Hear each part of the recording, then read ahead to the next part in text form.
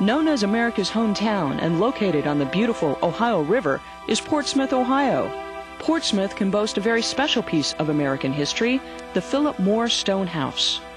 Known as the cradle of Methodism, this house was where many frontier circuit riders, itinerant Methodist ministers, would meet to discuss the future of the Methodist Church.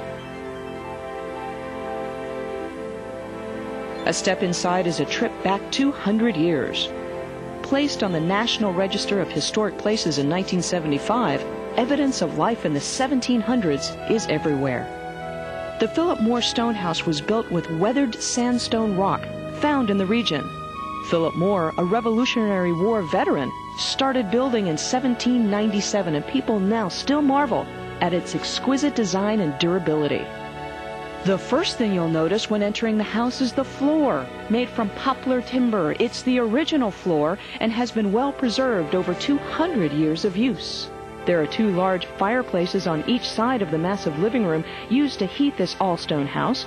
The back of the house holds some of the original tools used in construction, and there is a gravestone of Philip Moore and another stone with Daniel Boone's autograph.